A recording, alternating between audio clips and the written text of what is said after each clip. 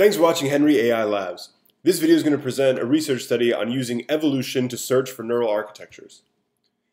The idea of designing next-level neural networks has come a long way from AlexNet to VGNet, ResNet, DenseNet Inception, WiseResNet, and then the ResNext, which is currently the state-of-the-art on ImageNet with a little modification from Facebook to adjusting the input resolution.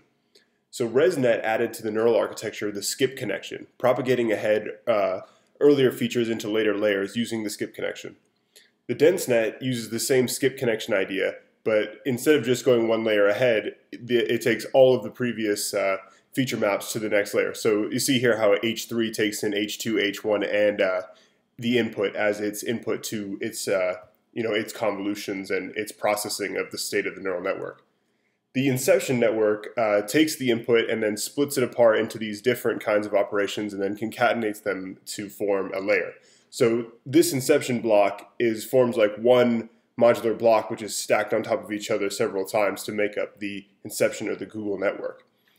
The ResNext uses the same ResNet prop ahead, but it also splits the input into these separate channels to process them, rather than just going straight in with the connection, so similar to inception network. So neural architecture search is the idea of parameterizing the space of all possible neural network architectures, within reason, not all possible that can possibly exist, but about designing a pretty exhaustive search space that can find things like the ResNext inception and the DenseNet, and then make modifications that might invent some new neural network. So the idea is that the NASNet search space is composed of normal cells and reduction cells. The difference is that a normal cell doesn't change the spatial resolution of the feature map, but the reduction cell halves it. So if you have a 32 by 32 feature map coming into the normal cell, 32 by 32 comes out as well. Whereas in a reduction cell, 16 by 16 would come out. So again, with all the normal cells, they all have these skip connections one ahead. So, normal cell 0 goes to 1 goes to 2 in this way.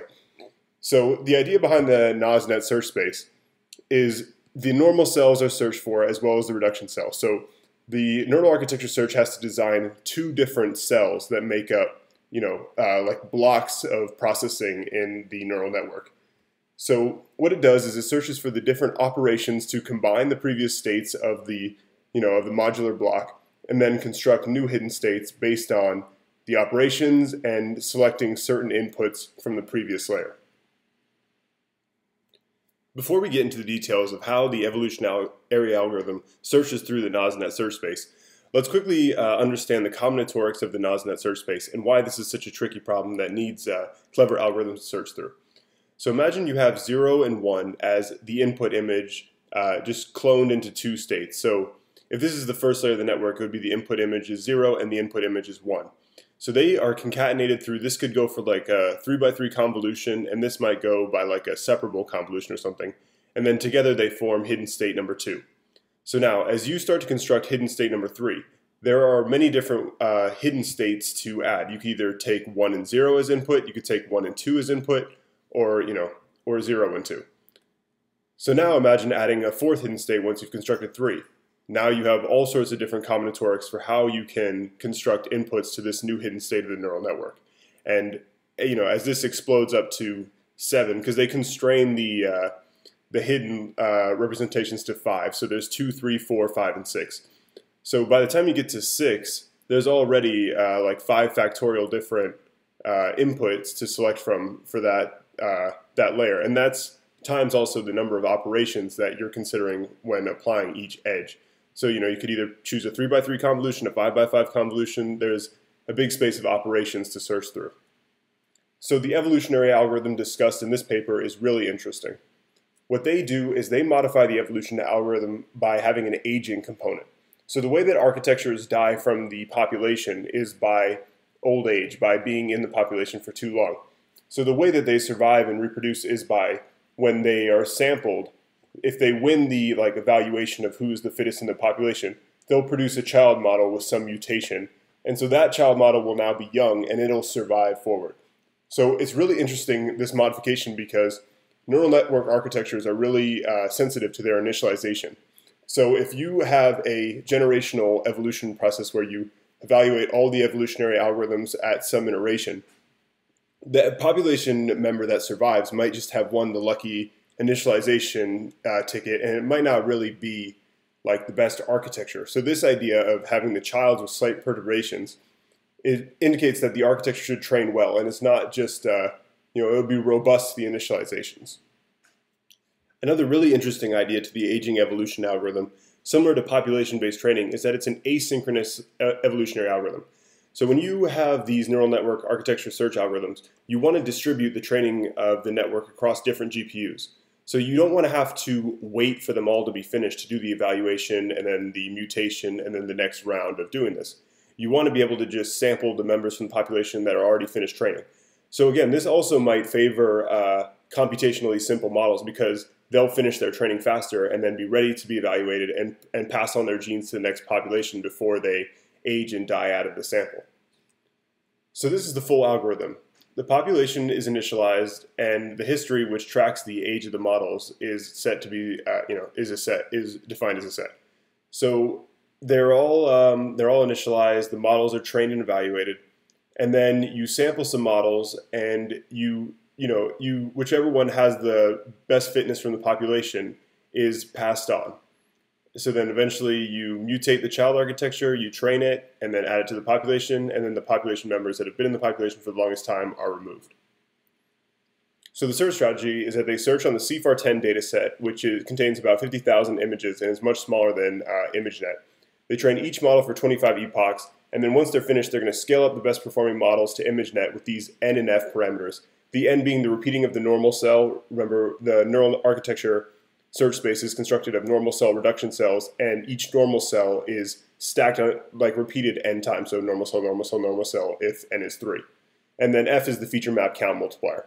So then the hyperparameters of their evolutionary algorithm are P and S, P being the population size, like how many different model architectures they keep in the population, and then S being that sampling, the tournament selection, where they say, all right, let's grab 25 models, and the best one will produce the child model, which is mutated and added to the population. So one interesting opportunity could be to look more at this scaling up technique. The EfficientNet paper has this interesting technique of weighting the width scaling, depth scaling, and resolution scaling. So it could be interesting if instead of just multiplying up N and F, you use some kind of more strategic technique for scaling up. So in their aging evolutionary algorithm, they use 450 K40 GPUs to search through 20,000 models, which takes them 7 days of training. But these are the results they find. They get really high top 1 and top 5% accuracy on ImageNet, but their model is pretty large after the scaling, with the N is 6 and F is 448.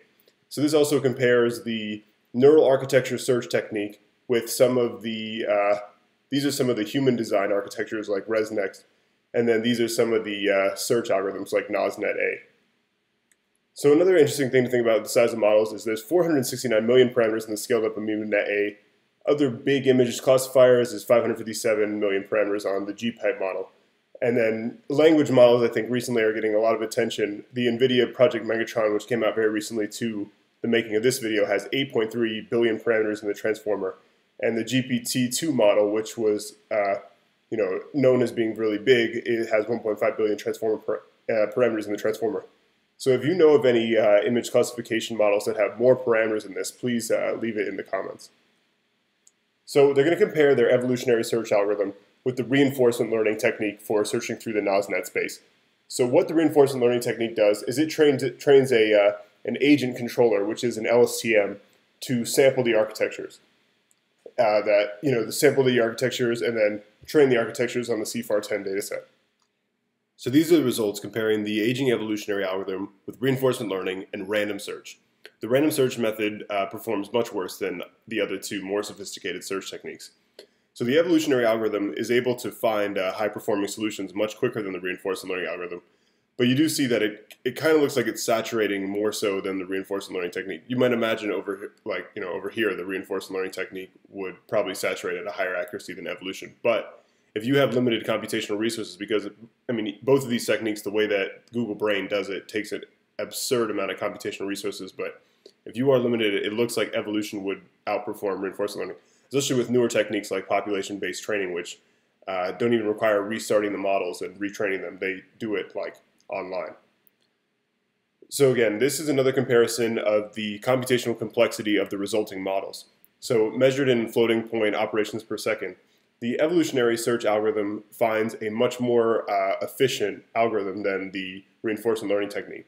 And the authors attribute this to that if the architecture is fast to train, it'll get back into the population quicker, and then it'll get sampled and it'll reproduce quicker. So the more efficient it is, the faster it trains, the faster it can reproduce. So then they compare their modification of the aging versus non-aging evolutionary technique, and you can see that most of the models using the aging technique fall above the apples to apples accuracy comparison across different hyperparameters. This is population and sample size of an evolutionary algorithm. So what do you think is the future of neural architecture search? Evolutionary algorithms, the NASNet search space, is it comprehensive enough? Should it be accounting for other hyperparameters like learning rate, optimization parameters? Please leave your comments on the future of neural architecture search. Thanks for watching this video from Henry AI Labs on evolution and neural architecture search. Please subscribe for more deep learning and artificial intelligence videos.